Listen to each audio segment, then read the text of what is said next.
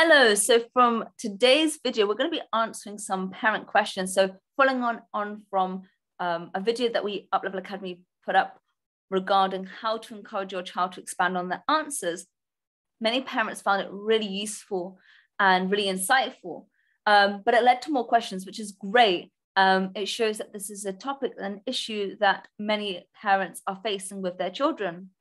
So from today's video, we're going to look at how to encourage your child to expand on their answers and use key vocabulary. And by key vocabulary, we mean advanced vocabulary, more sophisticated and precise. Now, if you haven't yet watched that previous video, you can go ahead and watch it.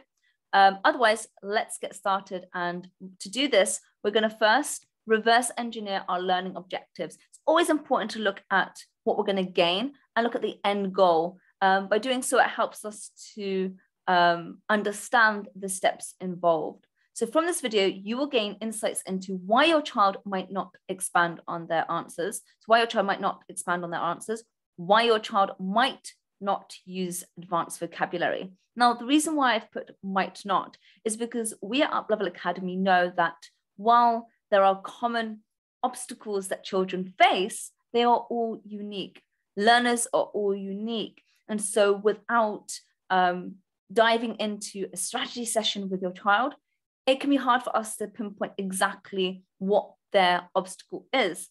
But generally speaking, we're going to look at some of the most common obstacles, and I'm sure you will find that relatable. We will also look at strategies to support your child in expanding their answers and using advanced vocabulary. So why doesn't your child expand on their answers? Well, the first thing that you could do is ask them. Ask your child why they don't expand on their answers.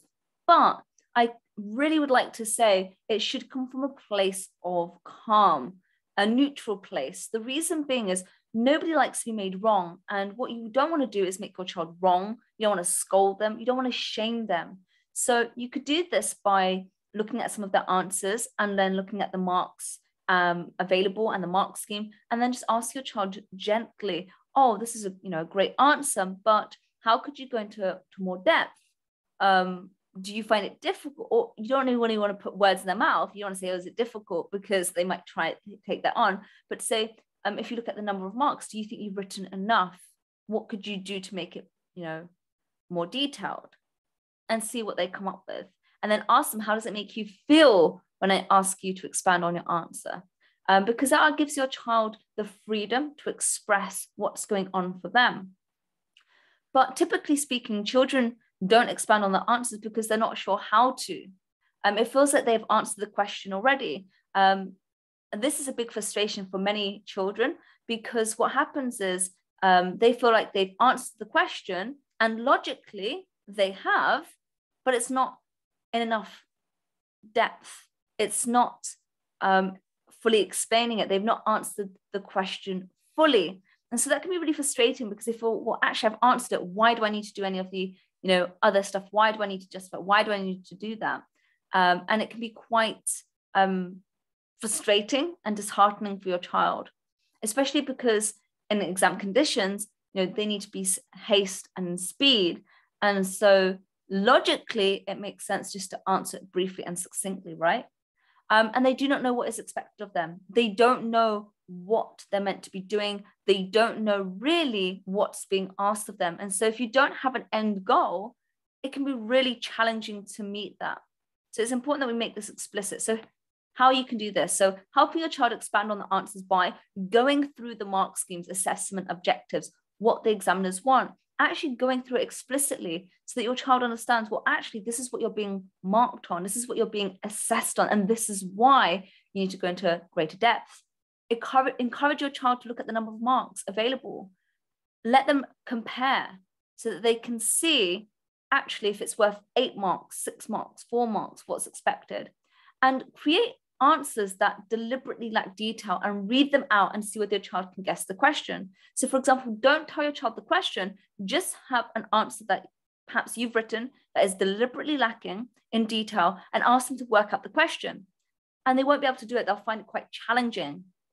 Then have a more detailed answer and read that out, and then see whether they can guess the question. and they should be able to do that or very close. And by doing so, this helps bridge the gap for your child between what they're writing and answering the question. And discuss topics. As stated in the previous video, discuss topics with your child, get them to naturally justify themselves. So for example, start off with things that are tangible. And this is for children, whether they be 8 all the way up to, 16 plus. Discuss topics with them. Start it off with tangible things that they can experience physically in their everyday lives. So for example, whilst having breakfast, if you have cereal, maybe if you've got 2 cereal boxes, encourage them to look at them and ask, which one do you think is most appealing and why?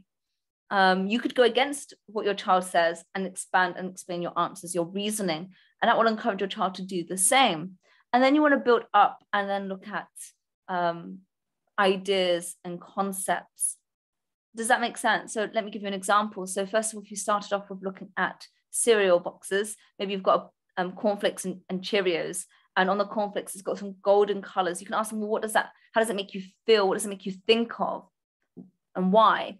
And then with the Cheerio box, again, it could be quite plain. Maybe it's just a white background. Ask them, well, how does that make you feel? Why is the other one more effective? Which one is most effective and why? And then, as I said, with concepts and ideas, so you could look at, well, actually, why do you think homework is fair or unfair?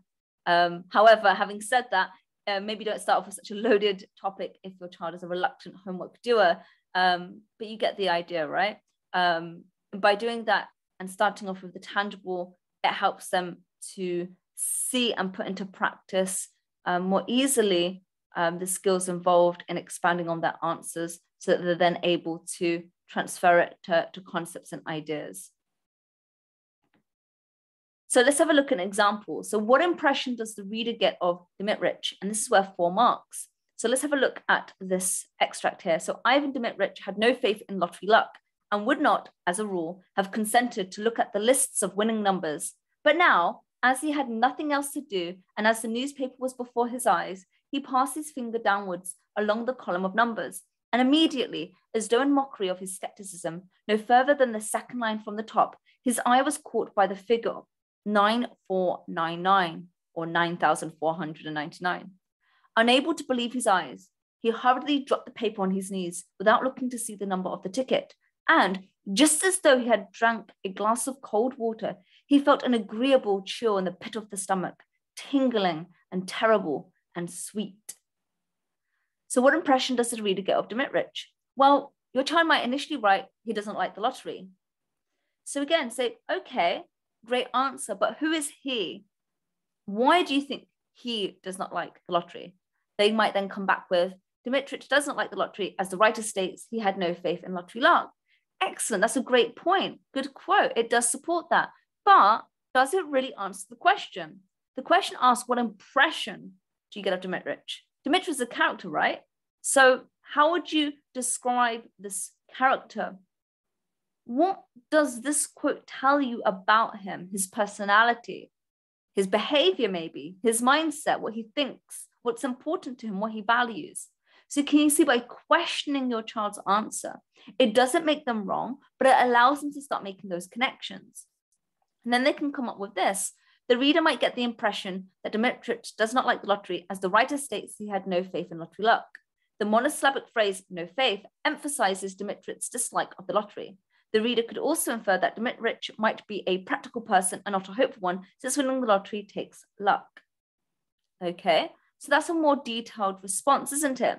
Now, of course, you may have noticed the subject terminology there, monosyllabic phrase. So you want to, again, as stated before, explicitly state what's expected of your child. So you could say at the start, the examiner here is expecting you to be able to break down the quotes and to focus and zoom in on words and phrases and explain using your knowledge of language and structure, using your knowledge of techniques to help expand on it. Does that make sense? So just by walking your child through, you can see it can just be a small excerpt to just practice that skill. So you want to make it explicit and active that you're practicing that skill on expanding answers, and keep it simple first of all, and then build up to 6, 8, 12 markers. And then why doesn't your child use new and advanced vocabulary? Well, ask them, well, why don't you?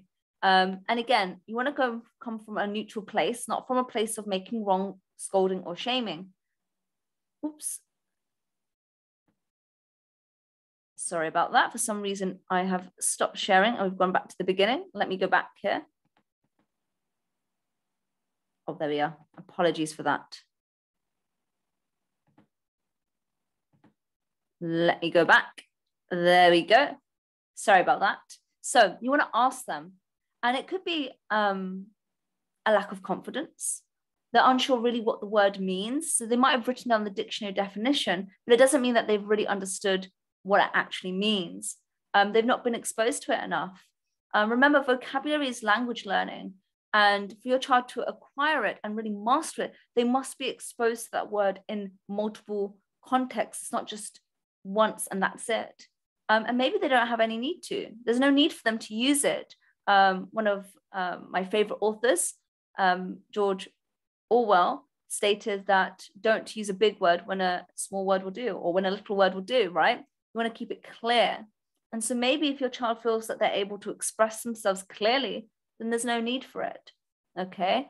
So all valid points. So how can we then help your child? So helping your child use new and advanced vocabulary. Use the new words yourself, okay? If you want your child to use these words, then model it, use it yourself, challenge yourself. Put a word of the week up around the house. It could just be one you could put up on the fridge or in the bathroom so that you can all see it. Encourage them to look up the word class. So don't just think about what the word means, but actually, is it a noun, an adverb, or an adjective? Because that can help them know where to place it in sentences. Ask them to work out the meaning of words based on context. So rather than just giving them a word to look up and learn, actually encourage them to work it out based on the context, because that will help build greater connections with the word in their mind and create meaningful tasks for them to use it. So rather than just writing a sentence, you might want to ask them to use it to describe something, to review something in a letter to a family member or friend. So get them to use it in their homework tasks from school. Okay, so get them to use it in a meaningful way. So for example, if we had the word consumed, you can see that there are different ways in which this word can be used. So the children were so hungry, they consumed their entire lunch in seconds. From the sentence, what does consumed mean? And so again, encourage your child to work it out based on the context of how it's being used. And again, as you are, I'm sure, aware, English is a language whereby words can have multiple meanings depending on how they're being used.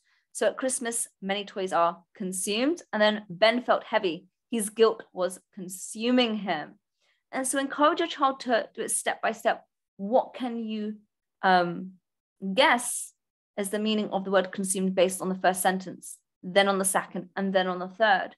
And then once they've done that, they can then look the word up in a dictionary to see if they're correct. And then what you can do is you can do a Google search of the word and, say consumed used in literary works, or pull it up on an article and have a look at that. Obviously, you don't want to look at anything too advanced. You want to make sure that it's age appropriate. But by doing this, it helps them to see the word in multiple contexts, multiple uses, so that they're able to fully understand how to use it. And then encourage them to use that word, as I said, in their own writing, not just in a sentence, but actually in a story or a description or an answer to a question from school. So that way then they are building that muscle as such. Okay.